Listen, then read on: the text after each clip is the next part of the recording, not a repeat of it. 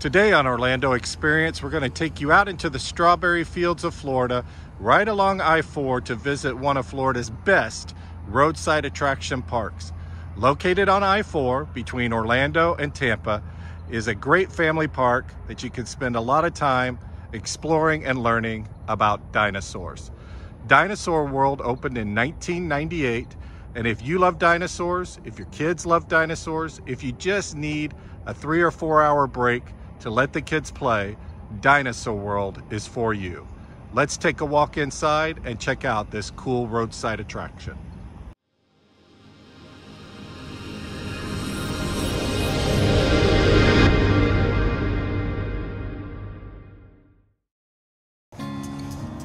So the entrance into Dinosaur World is through its main gift shop.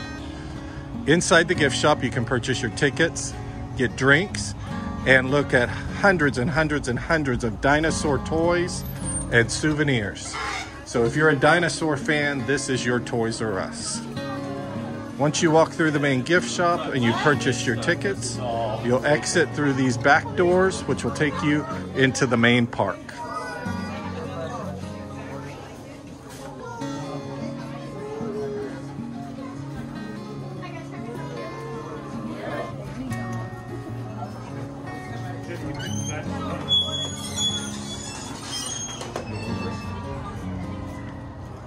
So Dino World is broken into kind of three main sections. There's the indoor museum, the entry plaza area, which is the kids' play area, large playgrounds, dino dig, and then the third area is the actual dino walk. So as you walk into the main kind of play zone, interactive area, you'll see off to your right the main museum, indoor museum behind the dinosaur here. So let's go on and take a look inside the main museum, which even has some animatronic dinosaurs to take a look at.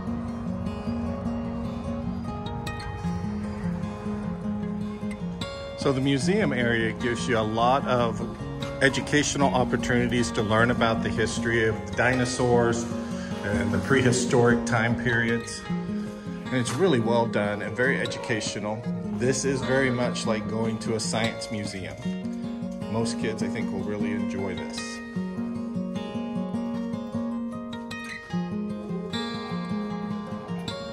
The highlight for most kids will be at the end of the museum where they have some animatronic dinosaurs.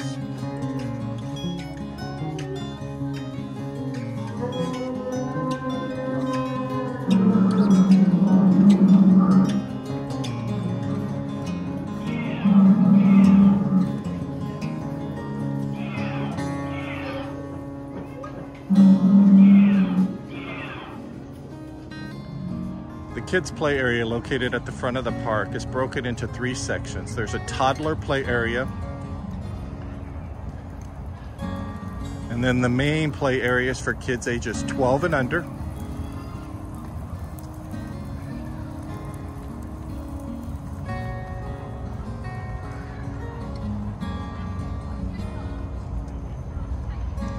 And then the third area is actually a fossil dig play area where kids can go in and do some fossil digging in the sand.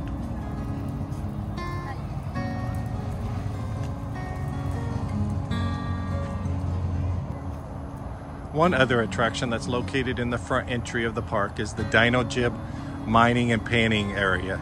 Here you can buy for extra cost little bags of sand that have gems in it that the kids can work through and pull out the stones.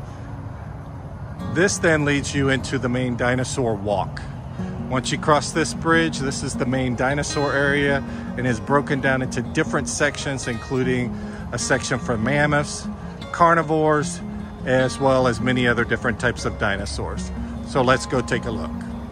So something that's really cool along the dino walk are these small plaques that label out plant life that is from the prehistoric era. As you make your way down on the dino walk, you'll notice that you'll end up on a boardwalk that takes you into a thick Florida forest with lots of shade that gives you a great, comfortable, enjoyable walking experience for your dino viewing.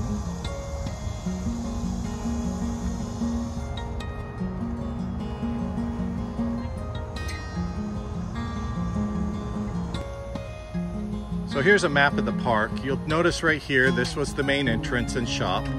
This was the indoor museum that we took a look at. This is the kids' play area. And then up here is the main walkway onto the Dino Walk. If you go to your left, you'll get to go into the mammoth and the giants of the Ice Age. And that's where we're going to head first.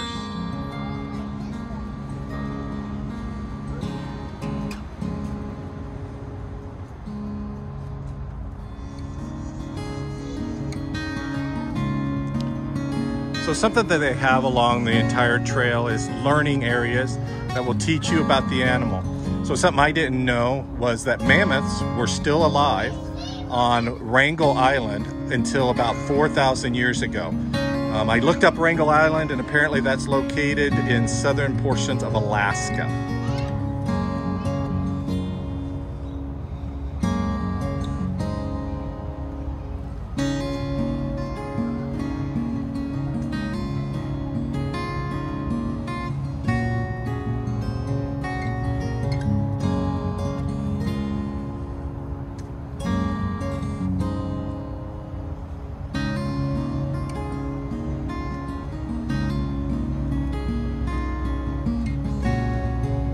Another thing that they do really well here is you'll find in most of the exhibits that they will have a section where the kids and stuff can interact with the animals that are part of that exhibit. Though, like here, you'll see that there's no fence. The kids can walk up, get their picture taken with a couple of mammoth statues.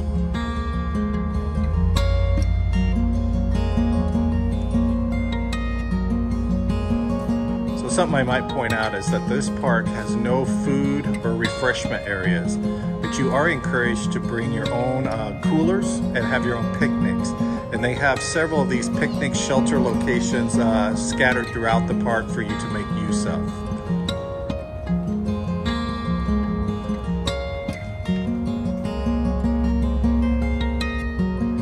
Then as you come up on each dinosaur, there will be an educational plaque that helps you read more about it.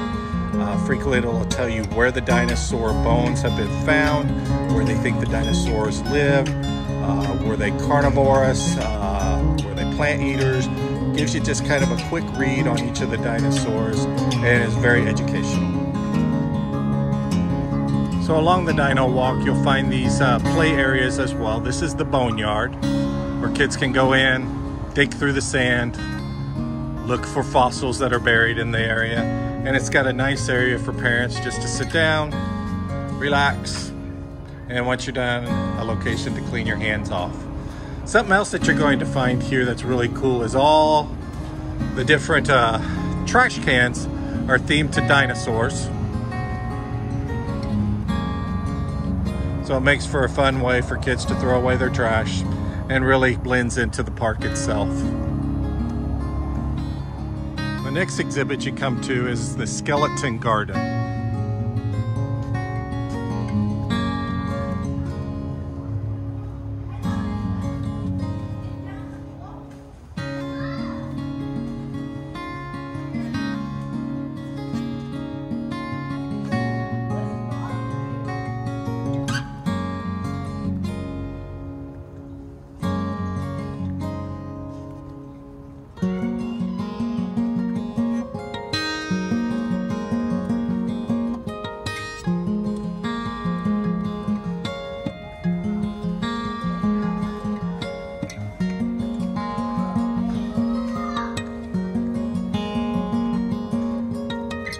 Turning to our right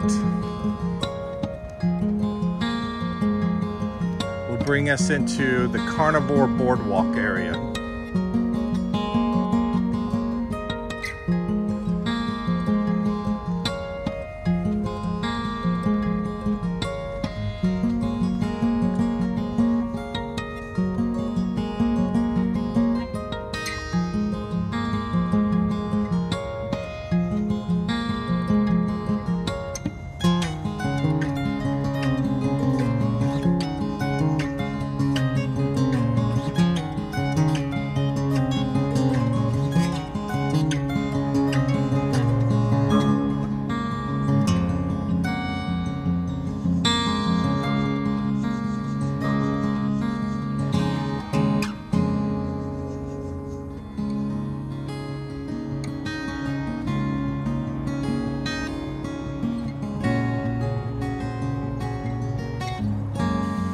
Located in the center of the park is obviously some of the bigger dino exhibits, including the T-Rex.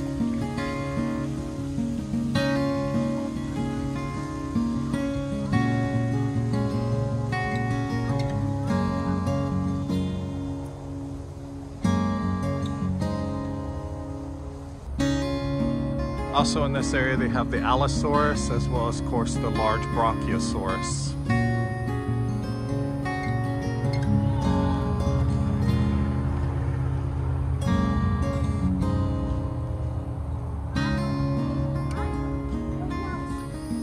Also located near the T-Rex is another great photo op area with these baby T-Rexes. Another really interesting exhibit that they have here is about the dinosaur history here in Florida. So through this exhibit you learn about why there are not dinosaur fossils in Florida, because most of Florida was underwater during the dinosaur age. It also talks about alligators, as well as that during the Ice Age, Florida as a group larger in land mass was home to woolly mammoths, saber-toothed tigers, and giant ground sloths.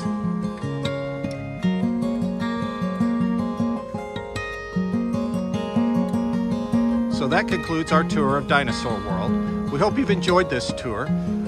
We would recommend this park if you especially have dinosaur fans in your family, or if you're looking for just something to do outside of Orlando and Tampa along the I-4 corridor for 3 or 4 hours. During the filming of this, the ticket prices were only $20 for adults. So once again, thanks for watching. We really appreciate it.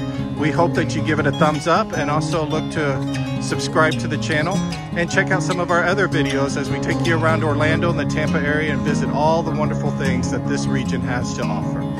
Thank you for watching.